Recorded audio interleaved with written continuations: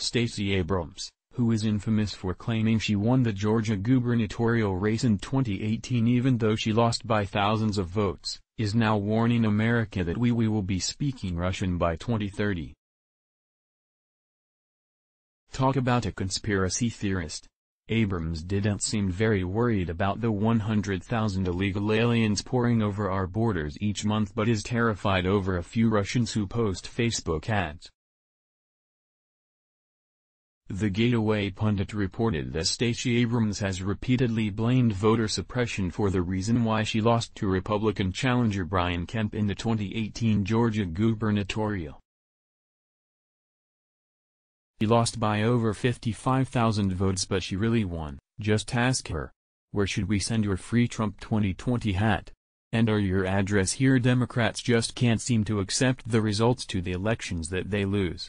There's no more fundamental and national security crisis than the theft of our elections, not simply through Russian hacking, which is incredibly important and we have to pay attention to it, but by the suppression of the very voters whose voices could change the direction of our country, Abrams said at an event on Friday. If we do not secure our democracy and ensure that every vote counts in 2020, we will be having a very different conversation, possibly in Russian, in 2030, she continued.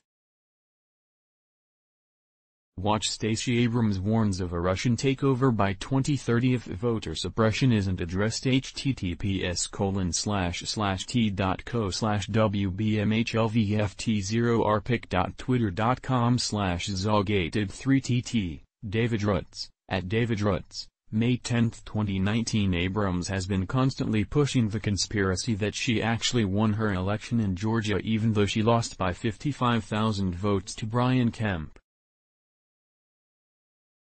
Get all of the top trending political news at trendingpolitics.com. While speaking at an event in April, the radical Democrat said, "We had this little election back in 2018 and despite the final tally and the inauguration and the situation we find ourselves in, I do have very affirmative statement to make, we won." After falsely stating that Kemp was an architect of voter suppression, Abrams said that she will not concede the election. She sounds just like the rest of the Democratic Party who still haven't accepted the results to the 2016 election. I am not the governor of Georgia, remember I told you about my opponent? Abrams said.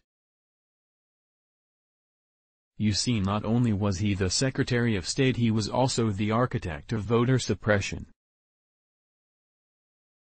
We can work as hard as we want, we can fight rights. But if you're fighting against the system that is designed to oppress you, sometimes you got to fight a little bit longer than you'd think. On November 6, I said from the podium that we were going to not declare anything until every vote is counted, and on November 16, I decided to acknowledge the states of the election but I refused to concede, Abrams continued. Because here's the thing, concession means to say something is right and true and proper. Urgent 2020 poll, Trump or Bernie? I'm a good lawyer, and I understand that the law of the land said that Brian Kemp became governor that day and I acknowledge that, but you can't trick me into saying it was right, Abrams ended. You can't shame me into pretending what happened should have happened. What are your thoughts? Let us know in the comments below. You might like Let's Block Ads. Why?